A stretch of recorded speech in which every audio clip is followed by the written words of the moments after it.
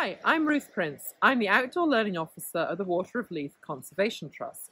We're a conservation charity looking after the river, the Water of Leith, which starts in the Pentland Hills, southwest of Edinburgh, comes right through the centre of the city and drains into the Firth of Forth estuary at the Port of Leith.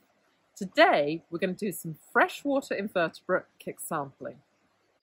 If you walk along the river today, you may see a kingfisher or a heron or a dipper. If you're really lucky, sometimes on the Water of Leith, you might even see an otter. You'll definitely see fish jumping. What you're less likely to see are the thousands of freshwater invertebrates that live just under the surface of the river. They can tell us a lot about the river. Not only are they an important part of the food chain, but also certain freshwater invertebrates like mayfly nymphs are indicators of how clean or how dirty the river is. For that reason, we call them indicator species. To do your kick sampling, you'll need a bit of basic equipment, not much. The most important piece of equipment is one of these kick sampling nets. It needs to be a net with a flat bottom so it can sit flush against the riverbed. You'll need a tray to put whatever you catch in and some ID guides. Here I've got the simplest guide is you can download from our website, shows you the sort of 15 most common invertebrates you'll find in the river. And then I move upwards to more and more complex guides like paired statement keys. But really, when you're looking at these, you're going to need a microscope. There are about 51 different species of mayfly nymphs alone in Scotland, and some of them look very different. And some of them you can only identify down to species level with a microscope. I'm wearing waders, but all you really need is a pair of wellies, for so long as they don't have holes in them. I tend to carry with me gloves pretty much at any time of year in Scotland, because if your hands are in and out of the river, they can get cold, and it's really nice to be able to put a pair of gloves on afterwards. The best place on a river to river dip is parts of the river that have a stony bottom. Place the net on a flat surface and then start to, being careful not to fall over, start to vigorously kick the stones and pull them up with your feet. And so any invertebrates that are living in the underneath the stones will flow into your net and be caught there. Ideally, you kick sample for 3 minutes if you can keep going, and then take the contents of your net and carefully empty them into a white tray that you've already filled with water.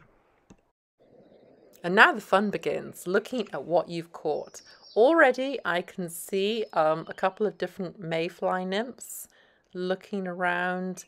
Let the sort of little bits of, there's a lovely caddisfly case there. And you can see in the bottom of the frame a little caddisfly making its way across the tray. Some black fly larvae. As the sort of detritus from the end of summer settles, you begin to see a lot of different creatures emerging. It's the end of summer, so a lot of the creatures now living in the river are quite small. And also the water levels are really, really low because we've had a long, dry summer, which has affected the invertebrates. And oh, there's a leech. We don't really like to see too many leeches in the river, but I'm also seeing a couple of different species of mayfly nymphs and caddisflies. And I think earlier on we had a stonefly crawling along the bottom. So this is all really good news too.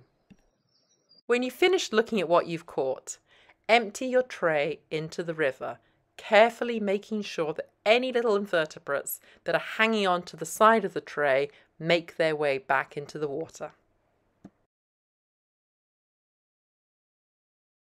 Ecologists all over the world use kick sampling to determine the ecological status of a river. There are two main kinds of pollution that might affect a river.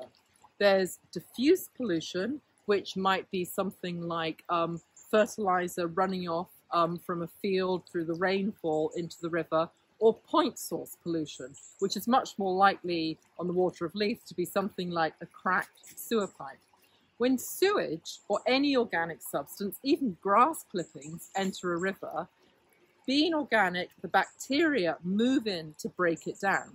Those bacteria use up the oxygen in the river. This is called creating a high biological oxygen demand, or BOD. When there's a high BOD, there's just not enough oxygen for the other creatures like invertebrates or fish to thrive. Because invertebrates are so small, they're the first creatures to be affected by a high BOD. With climate change, we are expecting a greater number of storm events and higher temperatures in the river.